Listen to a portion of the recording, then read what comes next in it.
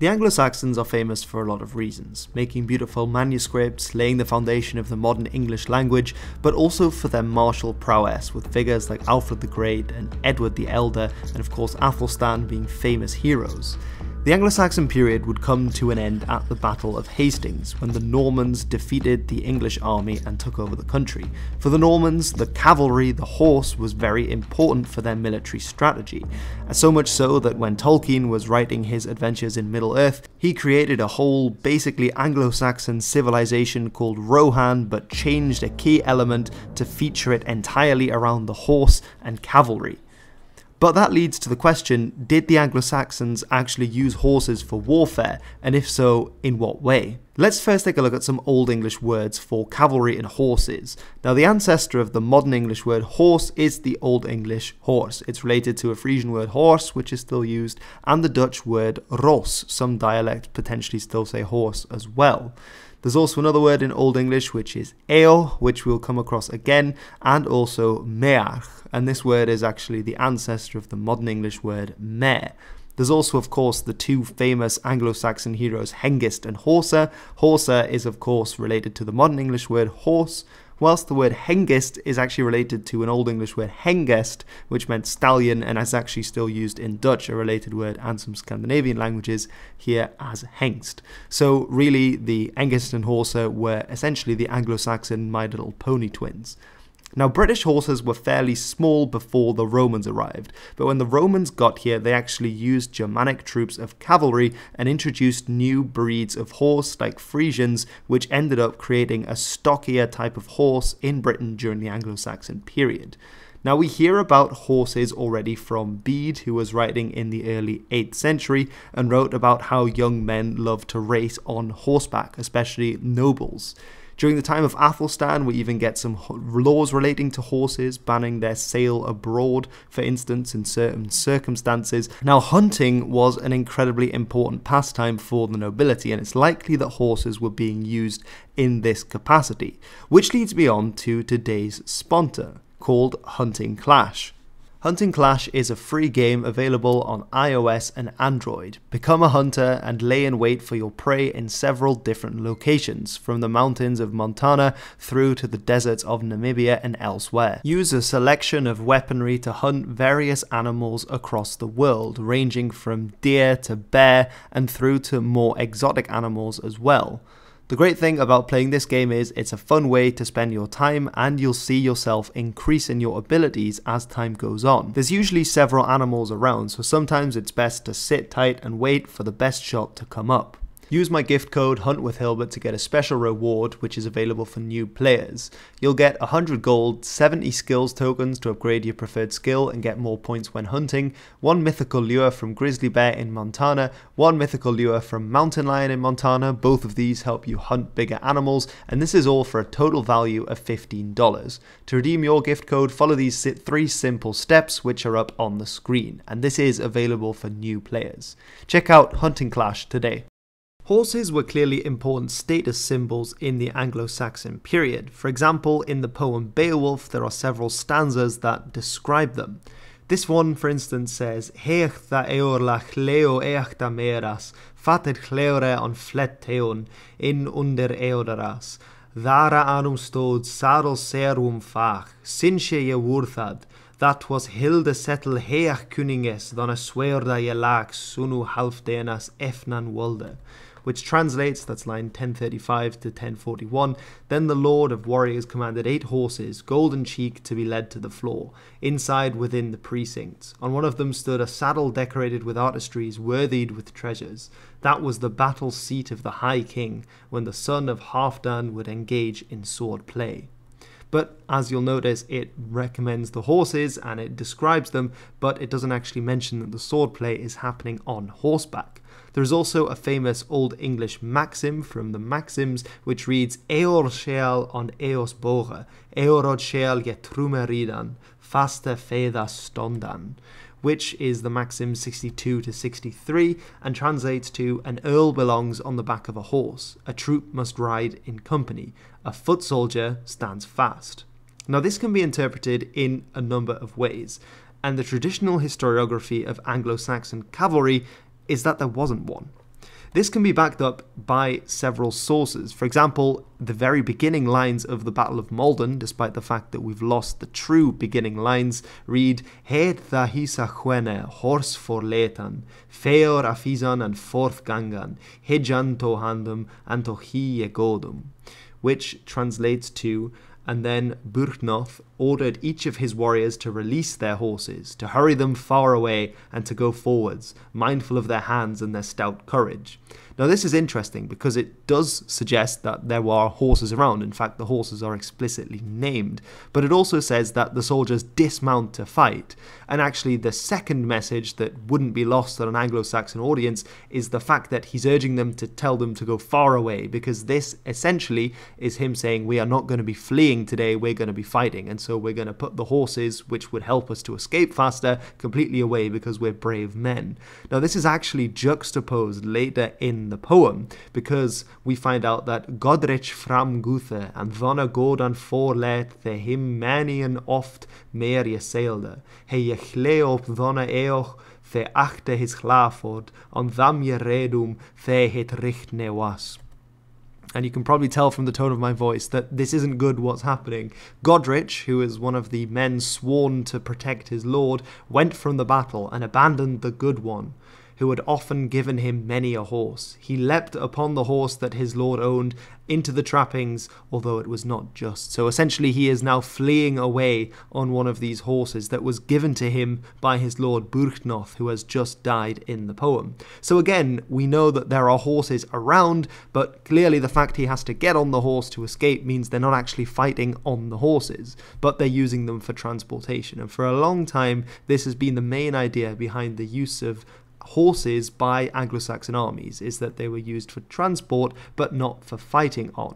This seems to be backed up by a later account in the Chronicon ex Chronicis, which documents an event that took place in 1055, when a Norman earl in England, of course this is before the Norman Conquest, so he is serving the Anglo-Saxon King Edward at the time, he basically orders his Anglo-Saxon men, the Fyrd, to mount up and fight on horseback alongside his Norman retainers against the Welsh.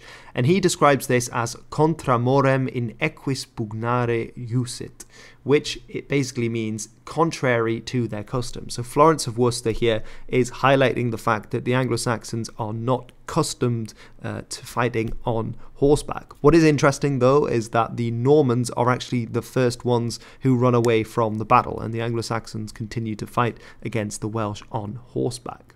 But is this conventional view that the Anglo-Saxons didn't employ cavalry the whole story? Well, no, it isn't, because actually there is some evidence to suggest that they did actually fight on horseback.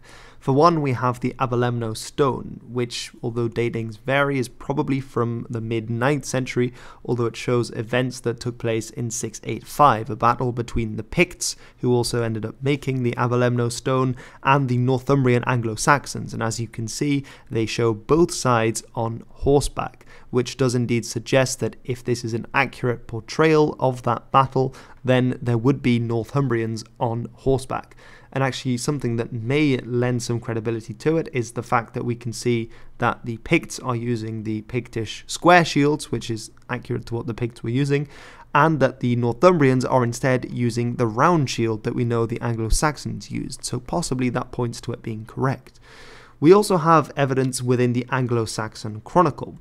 Now, in the year 871, of course, the Great Heathen Army was attacking Wessex, and there are several lines in the Anglo-Saxon Chronicle that describes Anglo-Saxon groups, West-Saxon groups specifically, going out and attacking Viking raiding and foraging parties on horseback.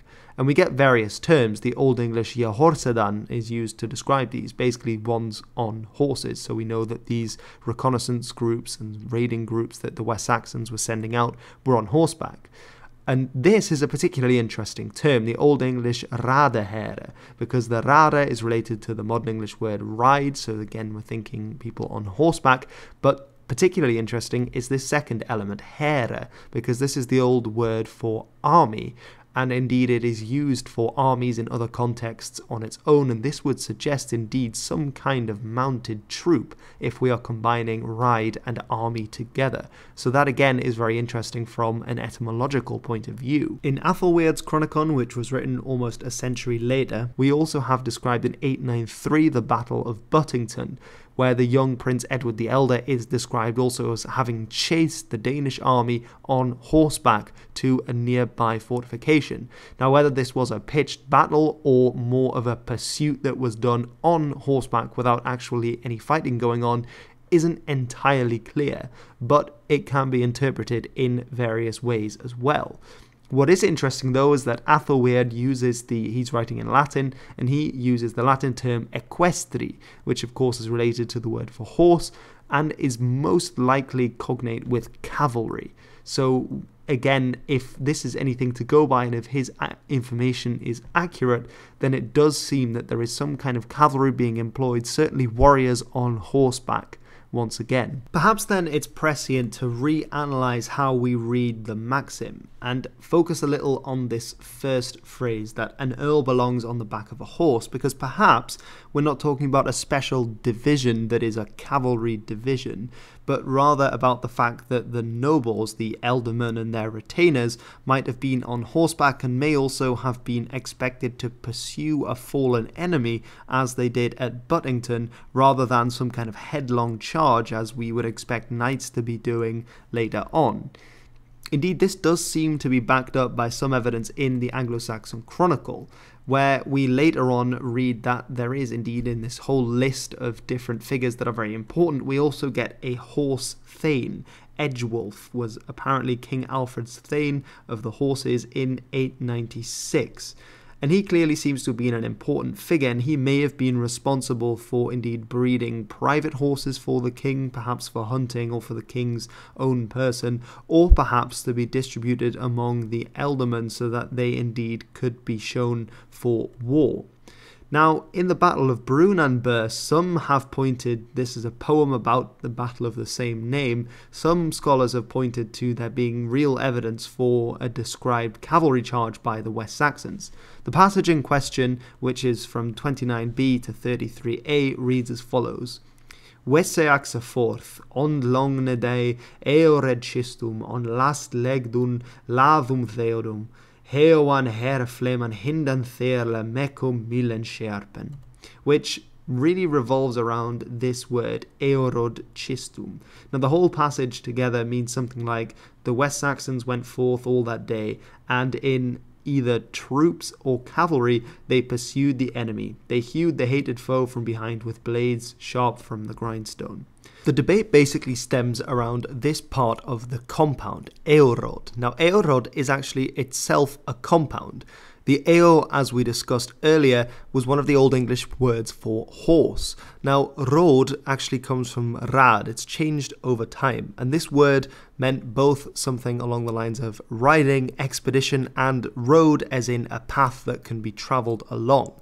Now, eorod, as put together, probably originally meant something like horsemen or a group of horsemen, and indeed we come across eorod in various contexts like this.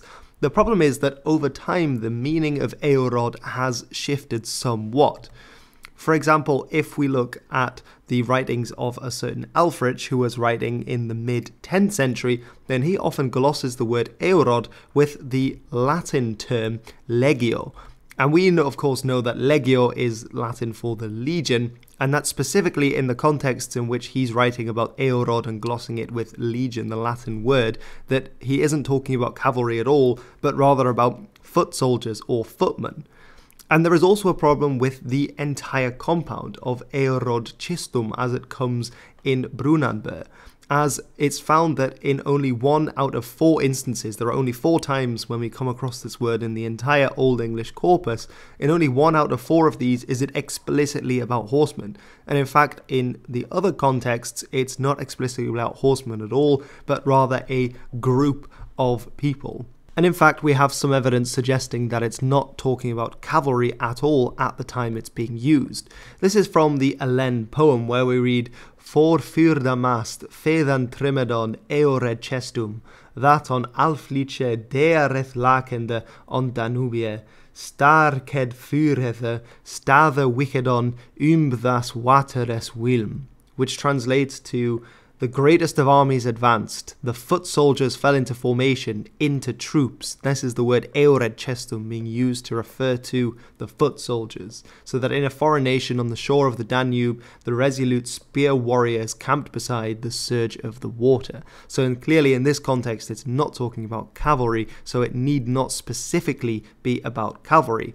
And instead, in a really good article, which I'll link below, written by Paul Saville, he in fact states that it should really be translated more like en masse. And so the reference to it in the Battle of Brunanburh, rather than talking about elite West-Saxon cavalry as it's sometimes been translated, is in fact talking more about the horde, juxtaposing the West-Saxons and the Mercians on foot with the Scots who had beforehand been described as being on horseback and mowing down the innocent farmers of the country. So while this doesn't necessarily mean that it's not on about cavalry specifically, it's not exactly positive evidence that outright states that the West Saxons are fighting on horseback, as it has sometimes been presented in the past. Now for the rest of this video, I'd like to address a few of the arguments put forward by Anne Hyland, and I will actually link in the description another really good article that talks about this and some of her ideas, as well as a couple of others. She supplies evidence that basically says there's a lot of emphasis on horses being provided for wartime by noblemen, as well as obviously weapons and armor and helmets and that kind of thing, and asks, well, why would they be put in conjunction with one another?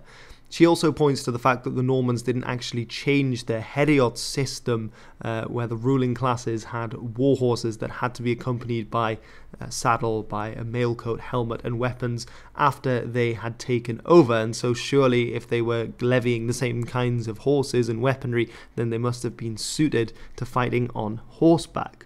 She also points to the fact that in 1064 there is a passage where Earl Harold of Wessex, who would later become Harold II, is in Normandy. He is with the Normans, and he and some of his retainers go on campaign with the Normans against the Britons. And the Normans, of course, were a famous cavalry people, and so they must have been on horseback, and she argues that he wouldn't have been fighting alongside them if he hadn't also been fighting on horseback. And that by extension then the Anglo-Saxons must have known how to fight on horseback, and so must have done it as well. Now, this is certainly possible, but I'm a little bit skeptical about this. For one, the majority of time spent on campaign is actually on the move, getting from your own territory to the territory of the enemy, then finding the enemy and doing battle with them either out in the open or besieging forts, which is actually a lot of what happened during the Breton campaign of 1064 to 1065. And we already know, because of all the references to Anglo-Saxons riding and even noblemen supplying them and leaving them behind at the battle, that Anglo-Saxons riding horses isn't in question. The question is whether they fought on them. And it doesn't actually preclude the fact that they were simply riding along with their Norman hosts and then dismounting to fight, as was their style. That's quite possible, and actually a lot of the time during the Breton campaign it was besieging the forts that the Bretons were ensconced within. Now they could, yes, have also fought on horseback alongside the Normans, but I'm not quite as convinced. And in fact there is a story that they actually rescued some Norman knights who had got bogged down in quicksand, and while this doesn't preclude that they obviously rode up to the quicksand, then got off their horse and took them out, potentially it's the fact that the English were actually on foot, and so that they didn't get bogged down in the ground and were therefore able to help the Norman knights who got trapped there. And actually, as we can see on the Bayeux tapestry, there is a scene from the Breton-Norman campaign being described, and we can see Norman soldiers there with flaming torches, not on horseback. They are fighting on foot as well, so we know that there was fighting happening on foot, and the English were probably getting involved in that. So I don't think the evidence that there were Englishmen involved in this campaign is direct evidence for Anglo-Saxon cavalry. I think that link is a bit tenuous, particularly given the circumstance of the campaign and the fact that nowhere it actually mentions that the Anglo-Saxons, including Harold, were fighting on horseback or indeed that all the Normans were fighting on horseback all the time either, especially given the constant chasing of the British or the Breton Duke from town to town. The sieges that were occurring doesn't really suit to horseback style fighting. Now let's turn to 1066 because there are a few points made there, and one is about the Battle of Stamford Bridge. Now this battle was fought between Harold Godwinson and an invading army of his brother Tosti and Harald Hardradi, who was the Norwegian king at the time. Now there are various accounts of the battle, and indeed Anna Hyland refers to the one in Heimskringla, how it's described there. Something to note about Heimskringla is that it was written several centuries after the battle was fought, and so we have to be a little bit skeptical about some of the details that are in the battle. In any case, this is what it says. It says that, "Then said King Harold, 'What is your advice?' Earl Tosti answered, 'The first thing to do is to turn back as quickly as possible to our ships for our men and our armour, and then after offer such battle as we can. But another plan would be to take to our ships, and then the cavalry cannot overcome us.' The king said, 'We shall do something else. Put our fastest horses under 3 bold fellows. Let them ride as fast as they can and tell the Norwegians of the danger. They will come straight away to help us. The English must sooner expect more fight from us than flight, and we shall fight bitterly at good time before we acknowledge we are beaten.'"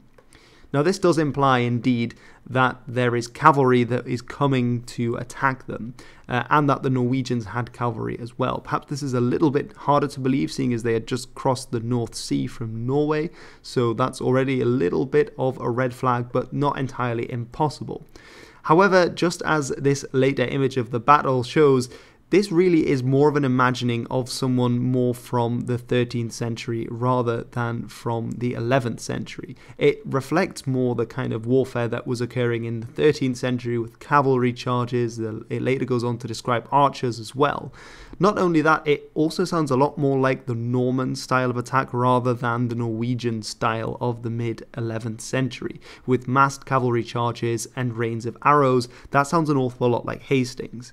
And we actually know that Heimskringla conflates Hastings and the Battle of Stamford Bridge, because in Heimskringla we also read about the fact that Harald Hardradi apparently is killed because he gets an arrow to the throat. Now, similar body part, king dying on a battle in 1066, cavalry charges, archery charges. It sounds quite familiar, so I'm not sure how much we should be trusting Heimskringla as a completely reliable source for when it comes to the fact that there were cavalry charges, especially based on this amount of evidence there. Hyland does point to the fact that there have been finds of Anglo-Saxon stirrups in the area, absolutely, but the fact that there are stirrups doesn't necessarily mean that they were fighting on horseback. There's also the fact that in the Anglo-Saxon Chronicle, which was written contemporaneously, there is no mention of horses being deployed by the Anglo-Saxons in the fight against them, and especially the fact that one of the most famous stories to come from the Battle of Stamford Bridge is, well, it was fought on a bridge. And so the fact is that horses aren't great for charging across a bridge, especially an Anglo-Saxon wooden construction as it would have been. And whether it's true or not, the fact that the main story to come out of the Battle of Stamford Bridge is of a giant Norwegian holding off the Anglo-Saxons on the bridge so that the Norwegians can prepare. Now, again, it doesn't sound like cavalry is involved at this point, nor that they would be the most suitable for that task. So I think we once again have to be skeptical about using this as evidence for Anglo-Saxon cavalry being deployed. She also draws several inferences from the Battle of Hastings, one being that the fact that Harold chose a hill, Senlac Hill, to oppose the Normans meant that he knew how to fight on horseback, because he knew that a hill location is a good location to counter cavalry, and the only way to know that is to himself be able to fight on horseback.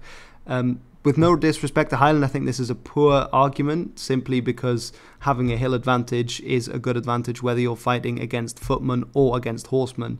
And I don't think that necessarily he would have to himself be experienced cavalry fighter to know that having the hill would grant him the advantage against a foe. And in fact, that was a common battlefield tactic at the time, that a defending force would indeed take a hill upon which to fight against the enemy, nor the fact that they could employ anti-cavalry strategy. As we've said, the the Welsh employed cavalry and he'd fought against the Welsh. The Scots are also known to have used cavalry in a more limited way, and indeed he had fought with the Normans, so well, he was probably expecting the Normans to come on horseback, and he fought against the Bretons with the Normans, the Bretons also being quite experienced cavalrymen at the time. So I don't think that drawing the inference that he must have been an experienced cavalry fighter himself is necessarily going to stand to reason there. There is a final bit of evidence as well from 1081, which is at the Battle of Dyrrhachium, which is a battle being fought by the Byzantines and by the Varangian Guard. Now, the Varangian Guard are, of course, famous for being sort of Vikings, let's say, lots of Norsemen joining them. But following the conquest of England by the Normans, actually lots of Anglo-Saxons who were discontent with Norman rule or who had lost their lands actually went over and joined the Varangian Guard, to the point where it became known as the Anglo-Varangian Guard. And there were even English settlements in Crimea, so maybe Crimea should be British again, who knows. But yeah, to the point where there were a lot of Anglo-Saxons in the Varangian Guard. But to bring that right back, this Battle of Dyrrhachium, we get a description of these Varangian guardsmen from England riding to the battle and then again dismounting before they fight and then fighting on foot. So again, it seems like that is the most common way that horses are used by armies in the literature, appears to be the fact that they would ride to the battlefield, so they certainly knew how to ride and were riding and had horses, then would dismount to fight and fight on foot, and then potentially, if needed, pursue a defeated enemy on horseback, or indeed to get to the battle or cut them off, like we saw in Alfred's wars of the 870s, that you would have these horsed troops that would go out, maybe Eorod being the right word, would pursue an enemy on horseback but fight on foot. So if this is the case, then why didn't the Anglo-Saxons develop a cavalry? I mean, the Rohirrim are so cool, why couldn't they just do that? I think there's probably a few reasons, and one lies at the heart of the Anglo-Saxon military organisation, which centred around the fyrd. These were essentially the local lads that would be called up when trouble was brewing. If there was a Viking raid in the area, it would be the peasants from the fields who would be called up into armed service. They would rotate. After a while, it was one of Alfred's innovations that changed the fyrd system, but the majority of the Anglo-Saxon or the later English fighting force was made up of non-professional fighters who were part-time fighters and would be called up when time was needed. Now, there were also, of course, the nobles and their retainers, probably a few hundred at most, maybe a few thousand for the king. But these wouldn't be numbering in a great amount. They would be professional fighters and properly kitted out, and most likely the ones, as the maxim says, who would be on horseback. Earls belong on horseback while the footman stands fast. The thing is that the majority of the force were these peasant labourers, the freemen. And so to be kitting them out with horses would take an awful lot. They certainly didn't have horses themselves. And so I think also in terms of the cohesion and organisation of such a force, it was a lot easier to train them to fight on foot, especially in a short amount of time, rather than to mess around and get them on horses and create a kind of cavalry force. Now, you could say, okay, that's fair enough, but then why wouldn't the fyrd be, let's say, the ground forces and these more noblemen with a bit more money and horses, why wouldn't they form a cavalry? I think this is partially to do with the Germanic warrior culture that the Anglo-Saxons had, because in the poetry we read an awful lot about how the Earl should comport himself in battle, how he needs to be brave and lead from the front, and how in turn, as we saw in the Battle of Maldon, for example, his men are accepted to then fall around him and to fight until the death and to avenge him. So I think the real thrust of the argument is that the fyrd weren't the great fighters of the Anglo-Saxon army, but they were the majority. And I think if you had the noblemen and their retainers on horses going off somewhere else, they couldn't be inspiring, giving hope to the fyrd that were around them, that were armed probably with meat hooks and spears and things like that, and really didn't want to be there. So I think it's partially to do with the culture, the warrior culture, of course, thinking Beowulf and these heroes, and partially in terms of the morale of the men, as well as there not being a very strong cavalry tradition among them already.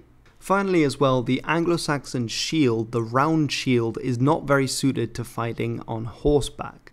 The reason for this is that the round shield is actually designed to be used in combination with other shields to make the shield wall formation, because then it's not only your shield that protects you but also the next man along. And this is, while not easy, it's fairly manageable to teach this to a large number of people within a short amount of time. Cavalry fighting, on the other hand, is a lot more difficult to teach to a lot of people. The problem with a round shield on horseback, however, as opposed to simply standing, is that your legs are incredibly exposed when on a horse. Your legs, of course, will be at the height of a man's arms when you're on horseback, and that means they're weapons. Contrast this with the Norman kite shield, which can be, when wielded in the right way, also protects the man's lower half when on a horse. You can see why the Normans used a kite shield and the Anglo-Saxons used the round shield. The kite shield is designed for fighting on horseback. Of course, it can also be used on foot, but the main reason for its shape is to protect the man's legs on horseback.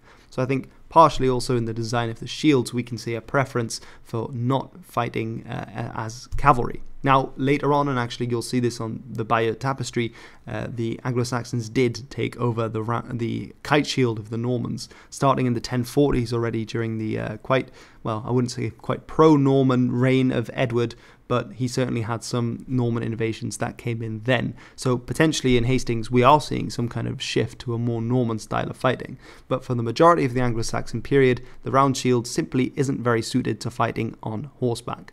And I think that's a final nice little way to end this video. So Anglo-Saxon cavalry, yay, nay, maybe. I think more towards the nay side of having a kind of mounted division like the Normans, or maybe charging headlong. We don't hear about that anywhere in the sources, and in fact any sort of mention of an Anglo-Saxon fighting on horseback has to be inferred rather than being a direct positive statement. Did they use horses? Absolutely. Certainly towards the later period, I think the vast majority of the army would be on horseback as a standard. But as we read in the Battle of Maldon and in other accounts across the Anglo-Saxon world, they would more often than not dismount to fight in the shield wall so that leaders could inspire the men. They could be the armoured heart of the unit that would go and fight against the enemy, also in terms of the Germanic honour and all being on a kind of level playing field, which comes through in the poetry quite a lot. And then if needs be, they would get back on horseback. Let's say if the enemy had broken and they needed to chase them down, or they needed to be somewhere quickly, they would jump on their horses and then they would ride off. Let me know what you thought about this video in the comments below. Have you got any more evidence about the Anglo-Saxons fighting on horseback? Have I missed something? I would honestly love to hear, because I find this debate really interesting, and I've been meaning to make this video for a couple of years and decided, screw it, I'm just going to start making the videos that I want to make. And so here we go with this one.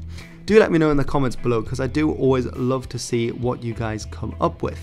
I have been thinking about potentially making one similar about the Vikings, sort of asking the question, did the Vikings use horses at all? I'm not actually sure about the answer, which is the kind of video I like to make when I need to really find stuff out as well. There was an awful lot of text in this and quite a bit of reading in Old English. Let me know if that's your kind of thing, or if you think, you know what, Hilbert, we get it, you can show the Old English but didn't bother reading it because honestly it just drags on forever, then, you know, let me know that as well. But in the meantime, I have been Hilbert, and this has been The History. And don't forget to check out Hunting Clash as well.